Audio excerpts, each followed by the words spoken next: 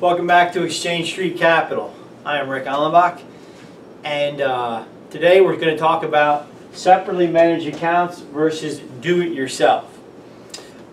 2 weeks ago, I had an influx of people wanting to understand passive versus active investing in terms of mutual funds, and I was rewarded. We're going to, at some point today or tomorrow, we'll hit over 100,000 views in 1 week, so thank you. Consequently, everyone's come back with, hey, talk to me about SMAs, good, bad, and indifferent, or should I just be investing myself? So we're going to talk about that today. I'm not going to tell you whether you should do it yourself or use an advisor. I'm going to give you tools to try to decipher that, at least today. We're going to break down some things in later clips on the way I do it and the way I think, after seeing kind of the whole universe of investing, based on probably a conversation, what you should do. In fact, I had 4 conversations with young people this week, probably under 25, very, very responsible folks who either had homes, were buying a home, had discretionary savings to start investing in the market. Really, really good discussions, and all 4 of those went very differently, but I was happy to provide value, and it reiterated why I think this is important. So let's get started. So a separately managed account, or an SMA, is used by almost every advisor I know, especially on the retail level, for taxable money, for monies that aren't in a 401k or a rollover IRA, or is not qualified, not deferred from tax, or in a Roth, which is, grows and accumulates free from tax. There's a reason for that. The SMAs have some pros. We're going to talk about those and why they're used. We're going to talk about the cons. Then we're going to talk about sort of how to do it yourself. And from that, hopefully, you gain some information. So what are some pros of SMAs? Well, unlike a mutual fund where your money is pooled together and you get units, you don't actually own shares of any of the stocks or bonds or instruments within that mutual fund. You have direct ownership in securities. Now, there's value to that as we go through. That creates greater tax efficiencies, right? Because mutual fund is, because the money's pooled, the capital gains and the dividends are paid when they decide to pay them.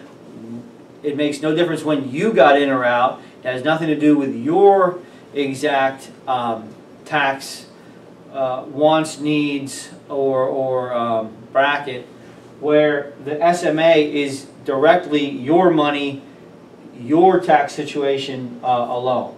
So that's important, right? That helps. Professional management. There are tons of SMAs. Some are not good, some are okay, as with everything, some are excellent, right? In terms of research teams trying to, again, beat that market, trying to get the best in breed of stocks and bonds, etc. So you're getting that. Customizable. What do I mean by that? Well, if you have overexposure in one particular stock, let's say from a family or what have you, let's say Goodyear is a stock that members of your family have or you have a ton of through inheritance, and there's no way you want it. There's no way you want that sector, so you don't want Michelin, you don't want Firestone, you don't want anything. So you could carve that out. You could carve sectors, areas, particular stocks out of the SMA. That's a bonus for some folks. Also, personal beliefs. If you're against, alcohol or casino stocks, which I'm not, by the way. But that's okay if you are, or you're into renewables and you want to go green, as a lot of people are, and I am into that, not only because I think the world needs it, but also because they're darn good investments. It will fray from the typical SMA that the said advisor or the said company would giving you, and you'll be able to customize it. Transparent reporting seems kind of goofy, but your cost basis, your buys and sells, your dividends will be on the statement. Again, kind of goes back to the tax implications. Not a real big deal, but it's transparent in terms of what you own, how much you own, what your basis was. So those are the pros. Here are some cons. And I think it is important before we move forward. Although I had 75,000 views in 5 days, I am friends with a ton of advisors. I would say it's about an 80-20 split.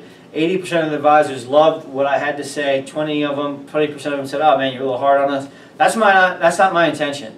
My intention is not to get you away from advisors, is to educate you.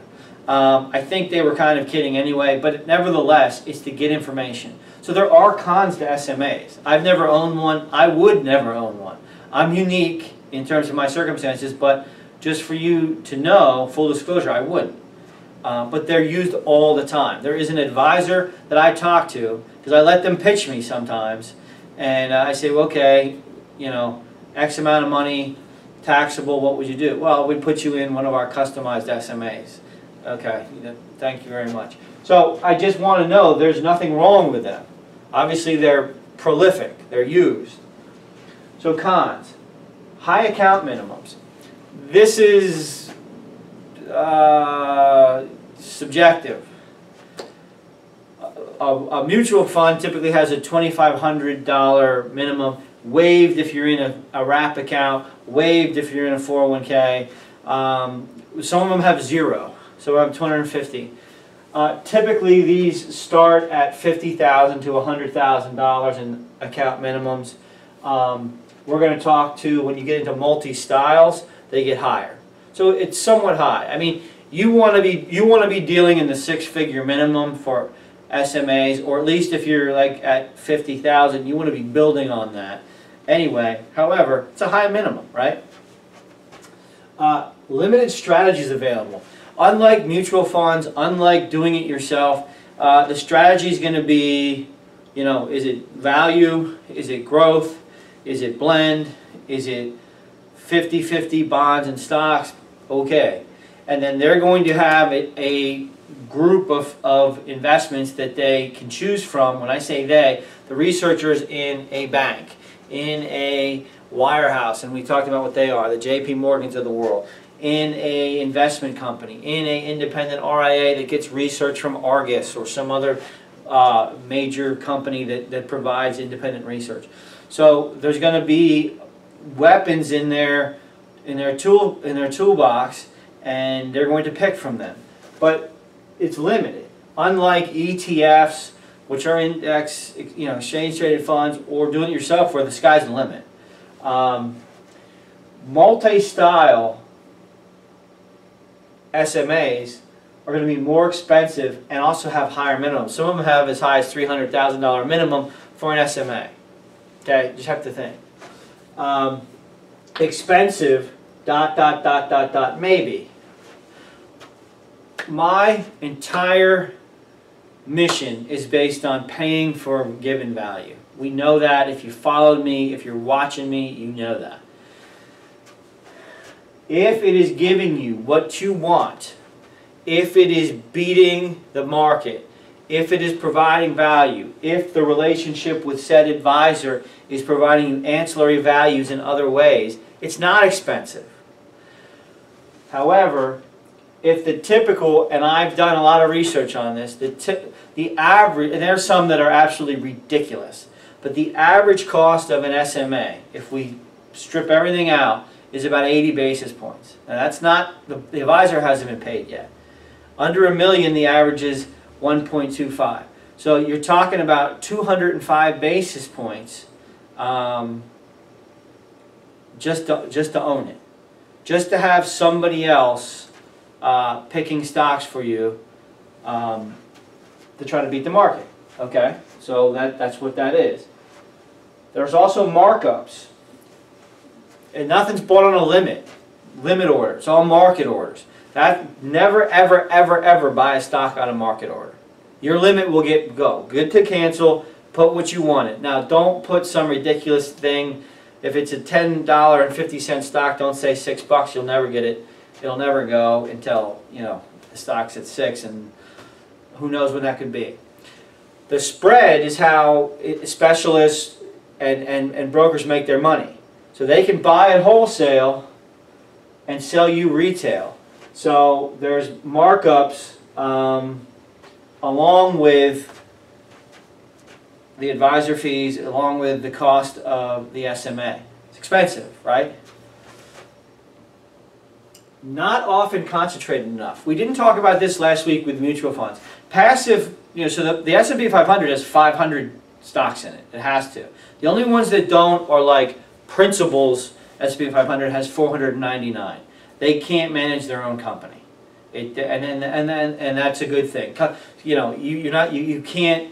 You know, there would be a lack of transparency there, even though it's part of the index. So, but a given index is the index.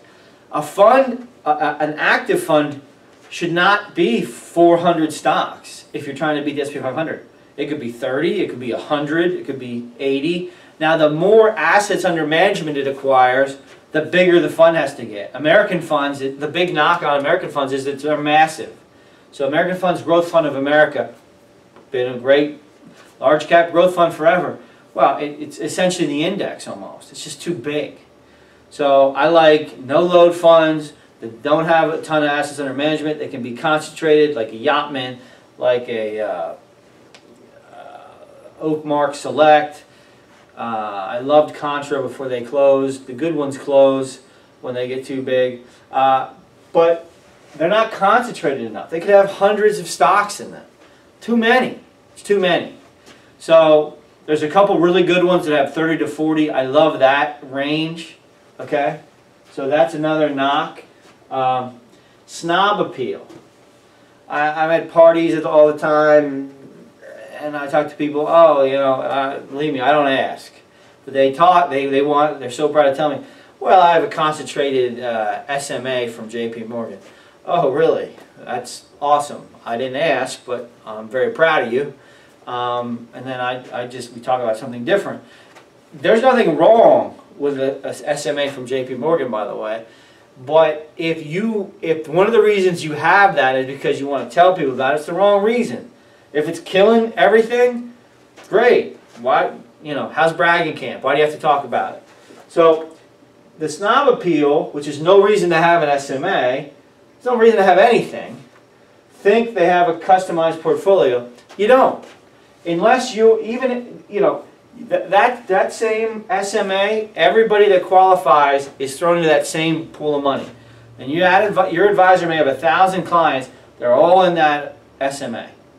So, you know, the only way it's customizable if you've got that massive exposure or you went green and it changed a little. In fact, if you have a customized SMA based on heavy exposure into one stock, heavy exposure into a sector that you want to stay away from, you want to go green, you have an aversion to alcohol, tobacco, firearms, big oil, etc. If there's 1,000 people that have the very same SMA, 999 are going to be looked at as one and going to be tracked and managed. Yours is going to be the exception. My argument is you'd get less attention. You'd think the opposite, but it's true.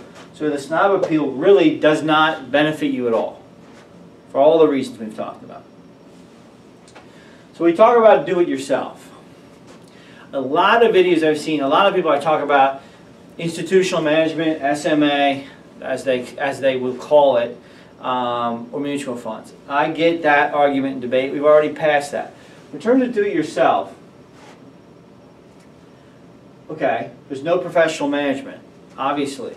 You're not going with JP Morgan. You're not going with any of the thousands of SMAs out there managed by an advisor, because that's how they're sold. So you're doing it on your own. You're using the tools that are now available and have been available that we've talked about. Now, we haven't gone into great depth, and in one particular show coming up in the next 5 to 6 weeks, we're going to talk about those tools, and they are wonderful. If you are into that type of thing, if you're willing to learn just a little bit, you really, really can do amazing things.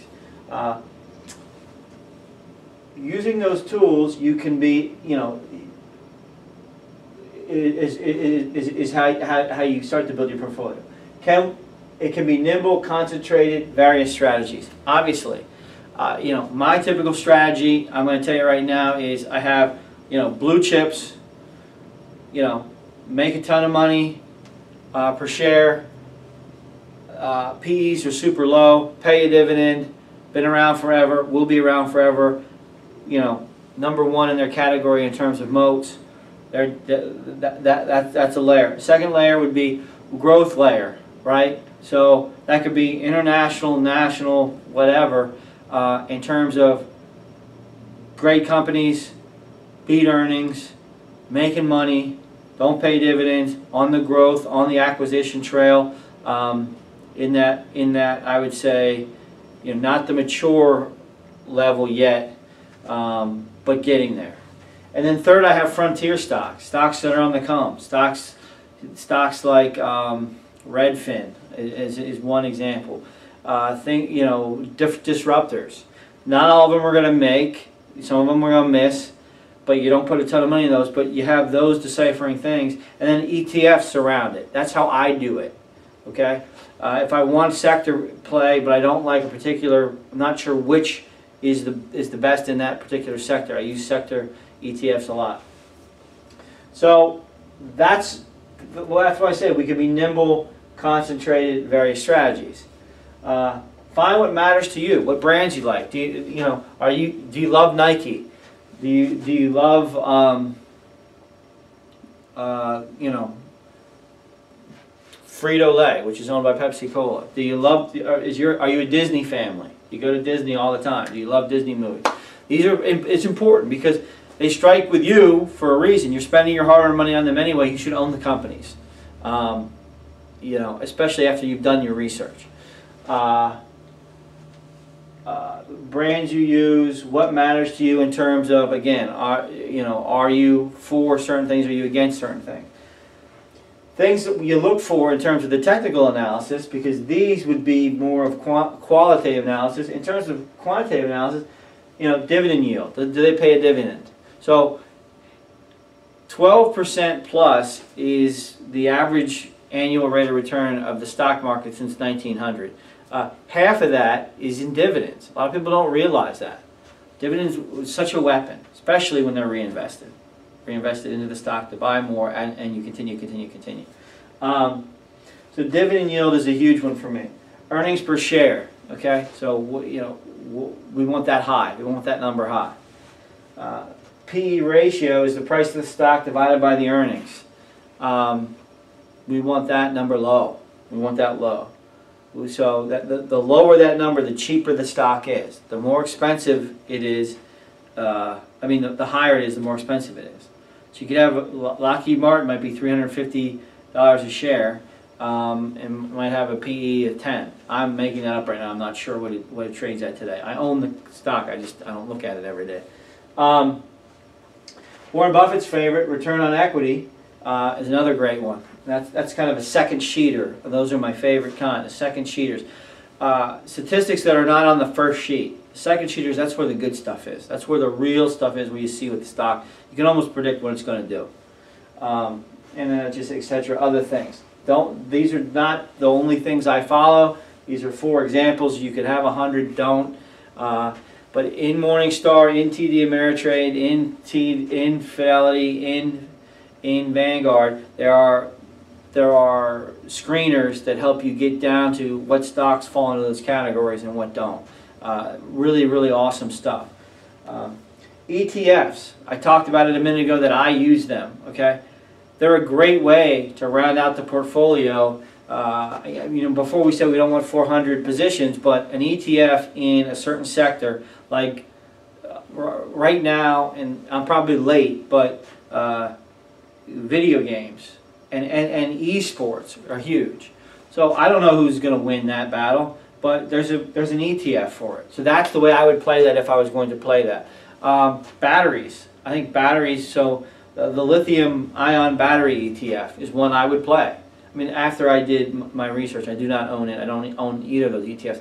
But you can see what I'm saying. You don't have to be guess right on stock A. But it's a great way to round out your portfolio. So this is going to be really hard to read because I made a bet with myself that I couldn't use the smallest amount of the board and cram it all in so nobody could see it, and I won. That's a bad joke, but I'm not sure why I did this. What I did was I numbered 11 sectors, and these are not sectors that are the only sectors in a given index or a given part of the market or the market, or even the sectors that SMAs use. They were simply the first 11 that came to my mind 2 minutes before this video, so I can make a point of stocks that I personally own or Exchange Street Capital owns, and show some plays based on brands I like, brands I use, companies that pay good dividends, that make a lot of money, or companies that I think will have a good return on investment. So if we look at consumer staples, Coca-Cola, Procter & Gamble. I drink Coke every day. I use Procter & Gamble products every day. That's not just because I use it, but I think they're best in breed. Energy, Schlumberger, ConocoPhillips. Man, talk about a group that's gotten killed, but they are best in breed. Finance, there's a whole bunch of them here, but for me, Bank of America and I have sort of a love-hate relationship, but you got to own them. Berkshire Hathaway, the B class, because it's the tracking stock for the A. The A class is like $200 and some odd thousand a share, so it's the same thing at the retail level. A lot of cash that Warren's sitting on, and I'll bet with him any day. Healthcare, Amgen, one of my largest holdings, second largest I believe. I think it's one of the best stocks on the planet, not just in healthcare. And then Johnson & Johnson. Industrial, Lockheed Martin, not just because they're a defense contractor, but everything else they're doing, companies they've been purchasing. And then Cintas, yes, the Cintas that makes toilet cakes and uniforms. They do it real well. They're best in breed. They have a good, I like the way they go to market, pay a dividend, they split all the time, and then seem to continue to rise off the split. So, good company. If you're looking at retail, MasterCard, not only for the blockchain play, but they're them and Visa, best in breed in terms of electronic merchants, and just fantastic company. Amazon for obvious reasons. Materials, Linde, gas separation, again, that moat, they just do it better than everyone. Really, really nice company. Sherwin-Williams, everybody wants to say Sherman-Williams, but it's Sherwin-Williams, the paint company. I mean, obviously they do other things as well, but mainly paint. Media, Disney, Netflix. 8, real estate, I didn't write it down, but it would be Public Storage and AMT. AMT is kind of a dual win. It's obviously they have the wireless towers, and so they have a dividend play because they own the land, and then they wireless towers, so it's going to be a big 5G play. Utilities, Duke Energy and New Era Energy. New Era is a play on alternatives and reusables, and the S&P 500 is getting huge on that, and they've done really, really well. Technology, JD.com, if you don't know that company yet, check them out. Second largest online e-commerce company in China to Alibaba. I own Alibaba as well, but I like JD.com better. And then Apple is my largest holding. So again, not to say these would beat any SMA. There's not to say, oh, these are the companies that you should buy. I'm not saying that. I just wanted to show you how in a given vacuum, in theory, these could be 11 sectors where you could have a real diversified portfolio after you do the due diligence on them, and now you're doing it yourself. This is, if you enjoy it, if you are willing to learn, if you're comfortable with the tools, you can do this. If not, this is the way to go. Doesn't matter to me which way you go. It's important to me for everyone out there to understand, because I do not think the general public understands enough about what goes into managing your money. Okay? Again, we want to make more than the index when the market's good, and we want to lose less than the index when the market's bad. If we do that, however we do that, it's a good thing. Just remember, Wall Street's a funny place. It's the only street in the world where people in limousines call people that take the subway to work about what to do with their millions. So just be careful and make sound decisions, and hopefully watching my videos will help a little bit. As always, if I said anything that intrigues you, that you believe in, that you appreciate, please like and subscribe. If not, feel free to comment. Comment with something good. Also, I've gotten some great feedback on LinkedIn, on my YouTube channel, just from people talking to me. And I appreciate you as always, and we'll see you next time.